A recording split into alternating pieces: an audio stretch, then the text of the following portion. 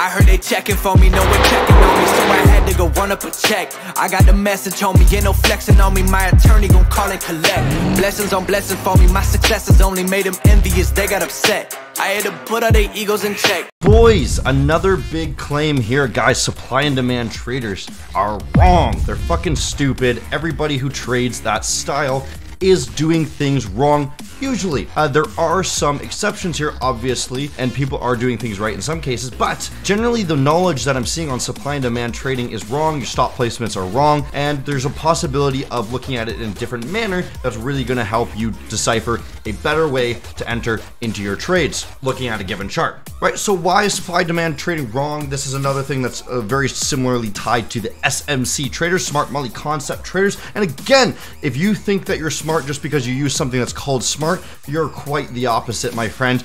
And if you're using something that is used by just everybody else when everybody else is losing, then what do you think's gonna happen? Well, everybody loses and you are the same as everybody. So let's look at a different way to look at supply and demand rather than just entering on the levels, and let's see if we can actually adapt to a better trading style and take advantage of how the larger players are taking advantage of you. So the first thing that we want to just note is usually the supply and demand traders, they look at these levels that are, in my mind, untested levels, the basic supply and demand trading, where there is what some people call an FVG, where it is a large move. And generally, this is how I used to view it. Largely, a lot of the population views it as well, is these large moves really move so quickly that anyone that had those levels for entry got kind of left in the dust, and we're going to explain that in a second here on the chart, so that when it comes back down to that level, naturally there's going to be a lot of limit orders resting there, and naturally we're going to try to front run those and get into a trade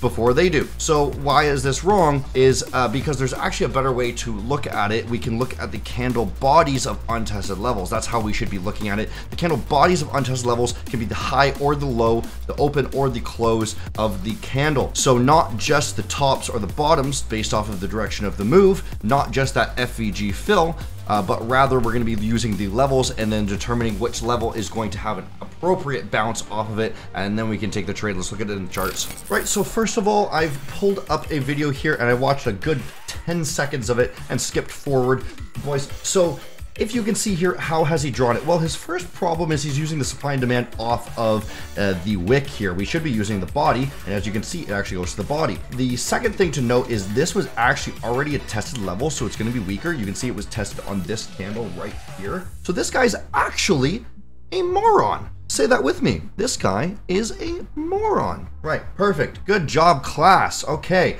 we're learning along with the reading. What's some reading Sesame book? I don't know. I'm trying to make a kid's joke here, guys. Anyways, so he's drawn this entire zone.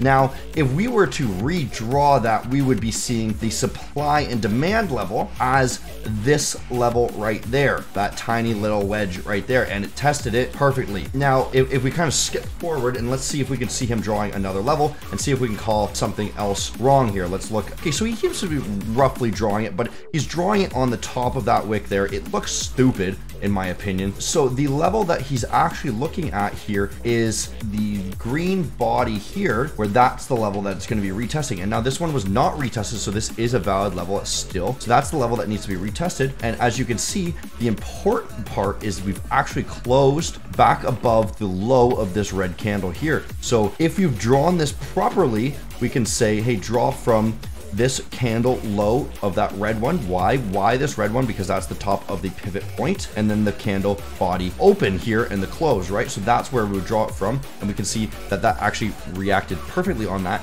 So it's still a valid setup, and it's going to bounce off of that, and that's a trade that we could take. Again, this is not exactly supply and demand. There's a level right here that was retested on that level, and I have no idea what the fuck he's drawing here. Again, he's using wicks. And class, what did we just learn a second ago? This guy is a what? Good. A moron. He's a moron. He doesn't know how to trade. Perfect. Okay, good work, class. Give yourself a pat on the back there. The level of interest is actually right here. And once again, that is the level that we just closed above. Let's dive into trading view and let's look at just the euro so that we can see anything here. I'm going to pull up the 4 hour. 4 hours just a little bit cleaner and we can look along there. Now, class, where are the levels? Right. So the supply and demand levels that we were interested in, candle bodies, right? You can see candle body, this is the level here, right? I'm just drawing these around randomly, right? Where did it hit? Right there, and then the rejection, okay?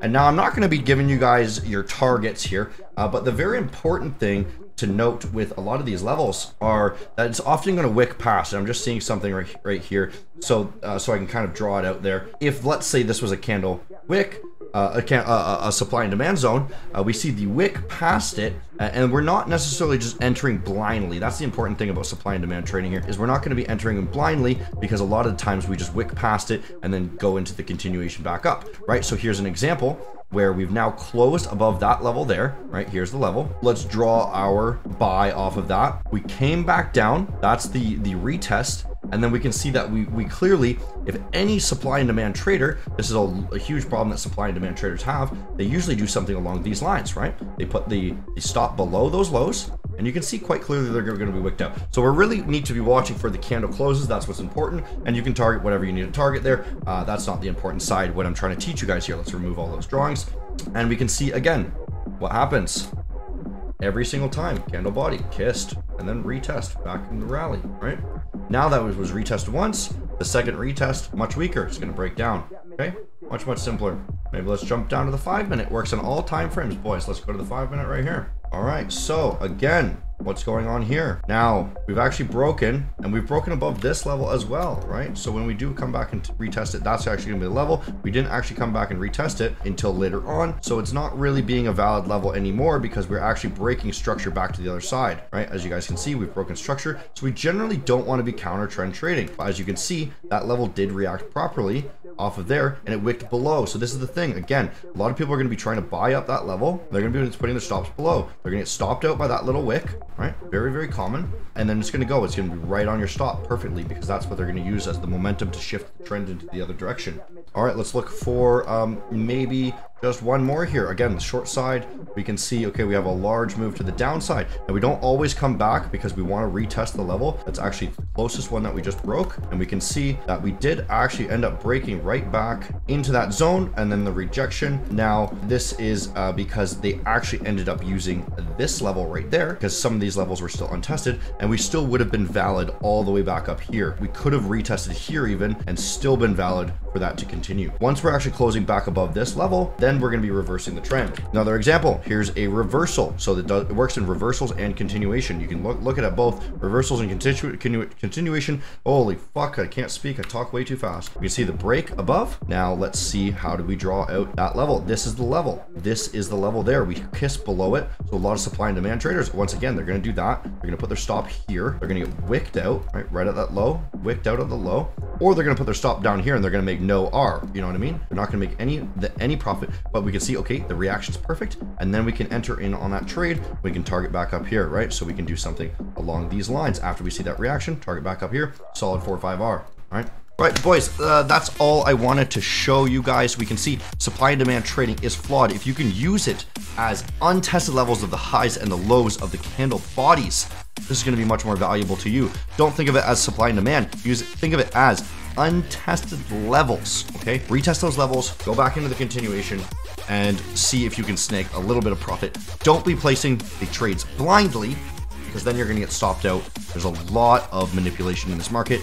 You need to be safe. Protect yourself. Be safe, guys. I'll see you guys next time. Hunter FX. Look at the description if you want to get funded. Maventrading.co.